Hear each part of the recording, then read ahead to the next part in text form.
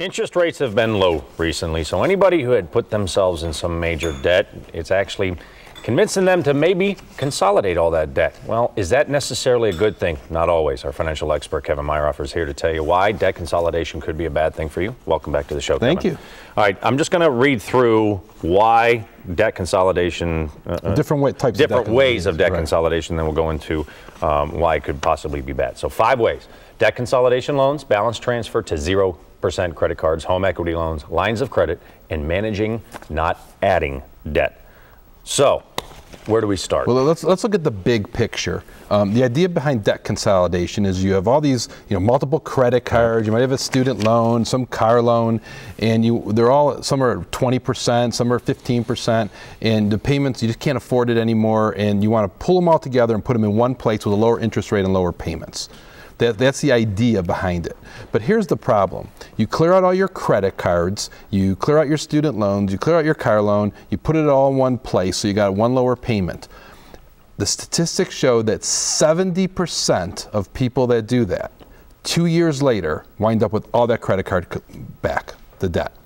Why is that? Because it's almost a false sense of security because you're only seeing one payment. You know why? Because they never solved the problem. They thought their problem was they had too much debt. Their problem is they spent too much. Right. And then you got to figure out why. What's causing you to spend too much? Are you living above your means? Do you have some issue with shopping?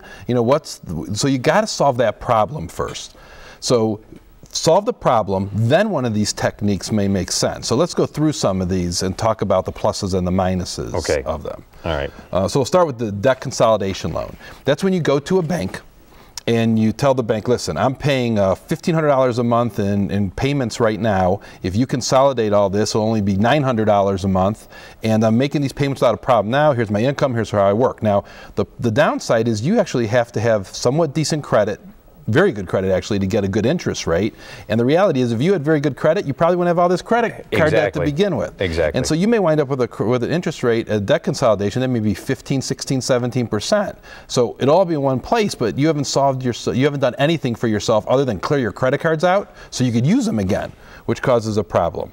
So debt consolidation is not necessarily one of my favorite ways. Now, the one that a lot of people use is balance transfer, 0% credit cards. That's right, 0% credit cards. They used to come like once a week. Now they don't come quite as often. Right. But when you see those, there's a downside to those also. First of all, the 0% is only for a very short period of time. Could be 60 days, could be 90 days, sometimes even 6 months, but you have to know when it ends. Because when it ends, you go back to that 22, 23% interest rate.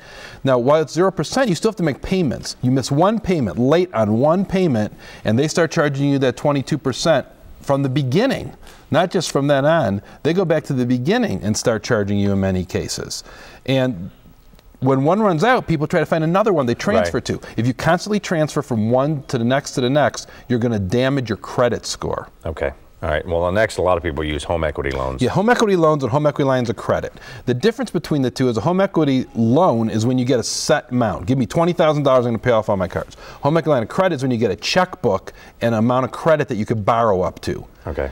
So both of these, the rules are exactly the same. They're tax deductible, which is nice. They usually have the lowest interest rate. It's been prime, even prime -1 in a lot of places, but those rates I've seen in the last month go up. All right, we have about 30 seconds. Managing, not adding debt. Pretty simple. Yeah, and this is my favorite. Managing let's solve the problem. What's causing this problem to take place? And then don't add to your debt and just start paying it off where it is. Now, to do this, you want to seek credit counseling. And one of the most common questions I'll get right after this is, who should I go to? We don't make any recommendations, but look for a credit counselor that's not for profit. I'm not talking about somebody that'll get rid of your debt, so a credit counselor.